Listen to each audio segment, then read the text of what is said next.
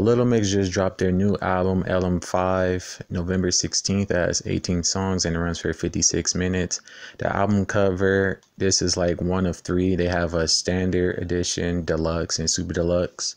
This is the deluxe edition of the album. It's cropped and more zoomed in as opposed to the other one. And the title of the album, as well as the group name, is below the album as opposed to being in the upper left corner. It basically shows them posing in the streets of London, so it's a pretty straightforward album cover.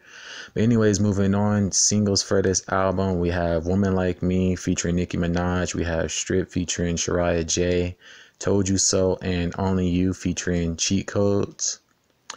Standouts for this album, we have Woman Like Me, which is the lead single. The record celebrates women from all walks of life. We have Think About Us. It's a record about a woman asking her man, does he think of her and long for their embrace when they're apart.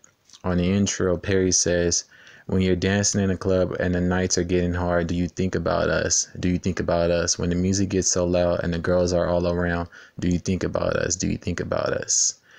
And then we have Strip. It's the second single. It's a record that promotes positive reinforcement of one's body, no matter the shape or size. We have Monster in Me. It's a record about the highs and lows of a relationship. Jesse says, every night we fight and it's hot like hell, but it feels like heaven between the sheets.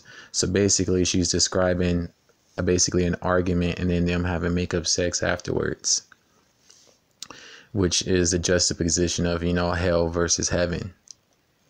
The argument feels like hell, but the sex feels like heaven. But anyways, moving on, we have Joan of Arc. It's an upbeat record that promotes feminism as well as woman independence. The title comes from the historical figure who led the French army to a victory against the English at the Battle of Orleans. We have Love a Girl Right. It's a record in which a guy is told to treat a woman with love and respect. And one miscue and the woman he loves will leave him and her friends will come down on him. We have American Boy. It's a record about meeting a guy in California who's in a band. The guy loves the narrator but tells her that the girl he was performing with was the one that got away. We have Told You So. It's the third single. The record is about comforting a friend through a breakup. We have More Than Words featuring Camille. It's a record about someone being there to pick up the pieces during a trying time. We have Notice. It's a record about a woman trying to get the attention of her significant other. We have Woman's World. It's a record about society through the eyes of a woman. And on his record, it says, but she goes to the same job every day. She's overworked and underpaid just because of the way her body's made. Ain't that insane? And so that's basically like some of the sentiments that a lot of women have. And then on the chorus part of the song, Jade says, if you never been told how you gotta be, what you gotta wear, how you gotta speak, if you never tried to be heard, you ain't lived in a woman's world. So basically they're giving an insight into some of the things women have to deal with as opposed to man, which I think is important because it's good to see the perspective, of things through more than one point of view. And here we're given the point of view of what it's like to go through life living as a woman. And then we have Only You featuring Cheat Codes. It's the final single, and it's a record about being your true self, finding your soulmate, and being in a state of bliss once you do. Sleepers, we have Motivate, The Cure, and Forget You Not. Skips, we have Wasabi and The Cure Stripped.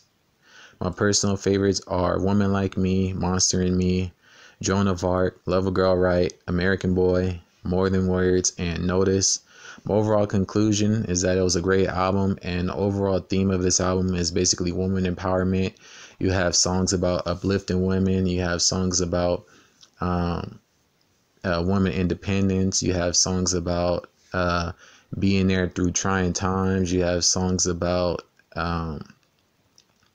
love and breakups and relationships. So overall, I thought the album was great, and I gave it a 16 out of 18, which comes out to an 86%. So overall, this was a great body of work put forth by them. But anyways, if you're a fan of Little Mix, be sure to pick up this album. If you enjoyed my review, be sure to give this video a thumbs up, subscribe to my channel, and I'll catch you in the next one. Peace.